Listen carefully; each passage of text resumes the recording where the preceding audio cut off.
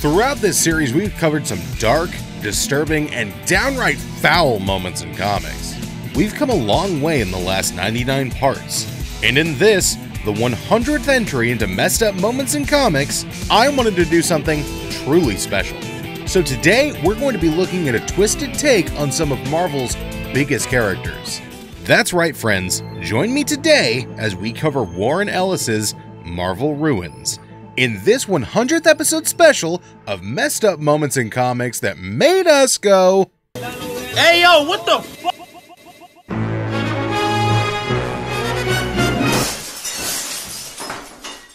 Sorry. This two-issue comic is told through the perspective of former photographer for the Daily Bugle named Philip Sheldon, saying he's writing all of this because it's all gone wrong. And it's pretty evident from the first page, where we see Sheldon looking up to see the Avengers Quinjet getting blown out of the sky by the United States National Guard. We are literally on page 1 and we've already seen the Avengers perish. Well, buckle up, friends, because this is not the standard Marvel universe we've all been used to. We are in for one bumpy ride. The story goes back a few years and discusses how Iron Man gained his iron suit. And it turns out, after helping end the Vietnam War, he went back to California, where the Californians are trying to overthrow the government and secede from the United States. A National Guardsman threw a grenade while Tony was there, and the shrapnel hit him. Originally, he went there to try to broker peace between the Californians and the rest of the United States, like he had done in Vietnam.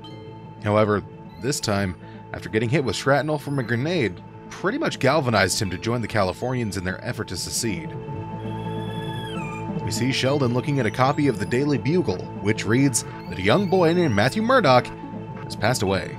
You know, the character who in another world would have grown up to be Daredevil. But in this grim reality, he was given brain damage and radiation burns after being hit by that truck. Sheldon's approached by a strange-looking man at the bar who threatens to take him out right then and there if he doesn't buy him a drink. And it turns out that strange-looking man was actually Wolverine, who, in this universe, had been poisoned by the adamantium skeleton that he'd used as a weapon for so long. You could see his skin begins to rot and fall apart as it's slowly poisoning him from the inside out.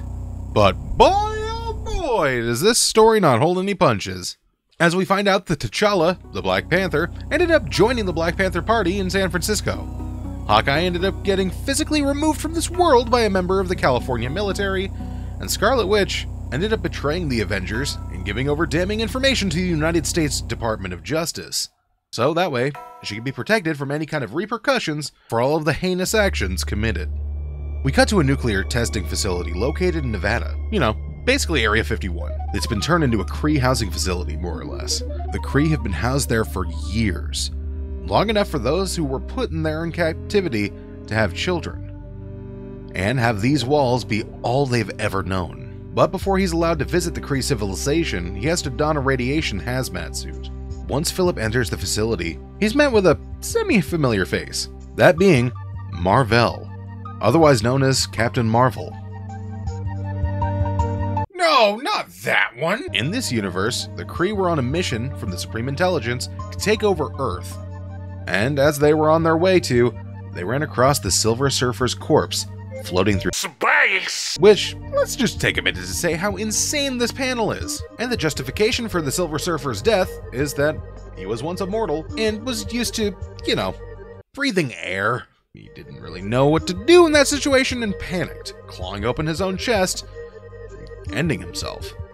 Yeah, okay, sure. I guess that's one way to bench one of the most powerful characters in Marvel. But the power cosmic was still embedded in Norrinrad's body, and radiated out and ended up canceling out the Kree's cloaking devices, which alerted the nations of Earth to their presence, who took swift action and nuked the ever-loving crap out of them, blowing them out of the sky and disfiguring most of them. All of the surviving Kree were covered in scars, open wounds and sores, and cancer.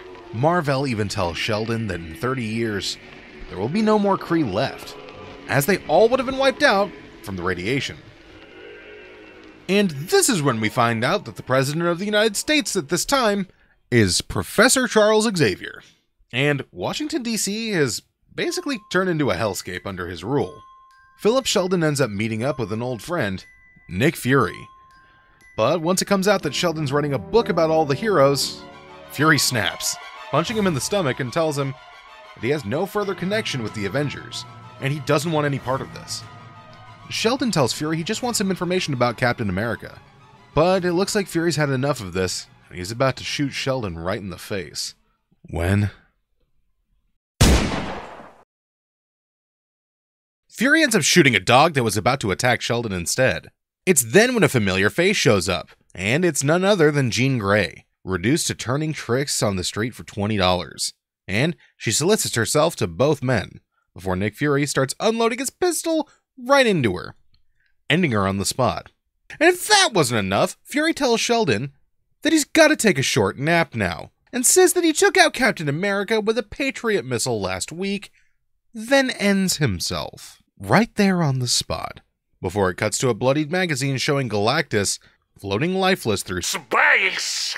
Later on, Philip meets with Rick Jones, friend of Bruce Banner, the Hulk, and he recounts the day that the bomb went off, which normally would have given Hulk radioactive powers. We can see Rick sitting down playing his guitar as Bruce Banner comes flying in on a motorcycle trying to get him to go away, and they actually throw some insults at each other, before Rick realizes that Bruce is trying to save him.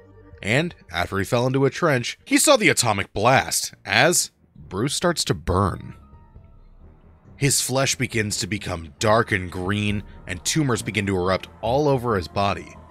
But this is not the Hulk that we know, and the first issue ends with Phil leaving Rick Jones' apartment, finding the Punisher, shot and bled out on the side of the road. Issue number 2 begins with Phil Sheldon sitting next to someone on a plane. They look very nervous and begin digging into their own skin. And that's when we realize this is Mystique. Yeah, you know, the same Mystique from the retconned origin of Nightcrawler, who's now apparently his dad, but that's a story for another time. Mystique began developing multiple personality disorder, which split her mutation, causing her to basically rip apart into multiple different pieces right there in the seat, until she kind of exploded with nothing left. Once the plane lands, if that wasn't enough, some feds push an old man in a crowd who turns out to be Magneto. He was covered with a makeshift device that was confused for an explosive. However, it was very far from that. In fact, that was actually a device that Magneto was using to keep his magnetism at bay, and with it now destroyed, anything magnetic was being pulled directly towards him. That includes glasses, guns, fillings from people's teeth, the iron from these people's blood, everything, including the plane that Phil just showed up on. Until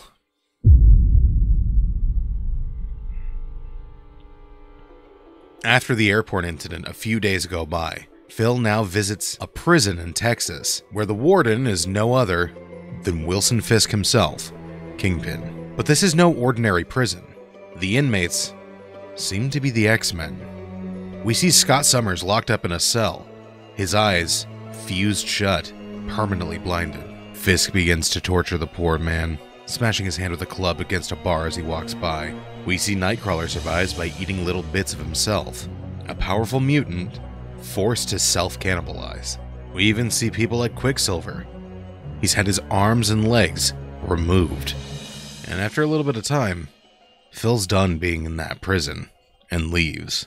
We see in this world that Donald Blake is not actually the alter ego of Thor. In fact, he's just a regular guy who may have gone a little crazy, thinking himself to be the actual Norse god. And Emma Frost is now a cult leader. Great. Ghost Rider, still a stuntman, but this time, the way he gets his signature flaming skull look is by actually lighting his own face on fire with gas as he does a jump. Honestly, this is probably one of my favorite alterations that they made in the comic, though. Phil reminisces about all of the different superheroes, but unfortunately, this is not the reality he lives in. We then meet up with Ben Grimm, who, at this point, is the only character who actually seems to have anything going for him in this universe. He explains how he met Johnny and Sue Storm and Reed Richards. But in this universe, he did not go on that fatal flight, and they really didn't get powers.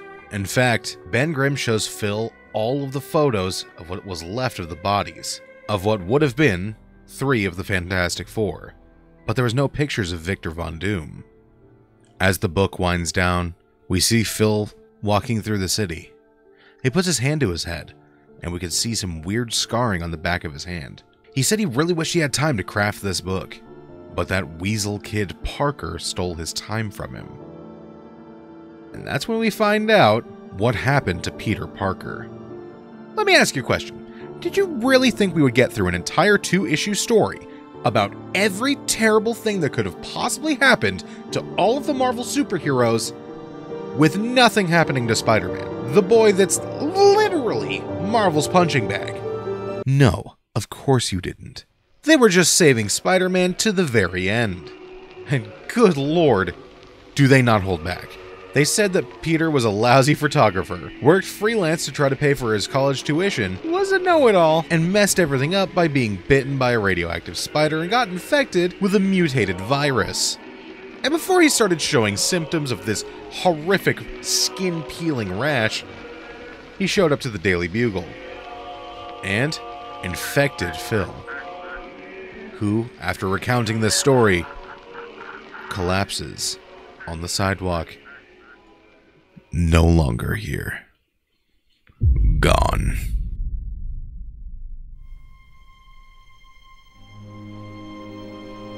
This 2-issue story could have made up countless entries into this series of messed up moments in comics, but I wanted to make episode 100 a little special and cover the entire thing. And with that, we close the book of Marvel Ruins. Thank you so much for watching and being a part of these 100 episodes. It really does mean a lot to me, and if you enjoyed this, go ahead and leave a like. If you'd like to be a part of the ongoing series, subscribe for more. Feel free to leave a comment with your favorite messed up moments in comics. If you'd like to support the channel, consider becoming a member. New entries and messed up moments in comics are released daily, so check them out. And new videos are uploaded every Saturday. Once again, thank you to all of you who enjoyed messed up moments in comics so far. And as always, have a great day, and I'll catch you in the next one.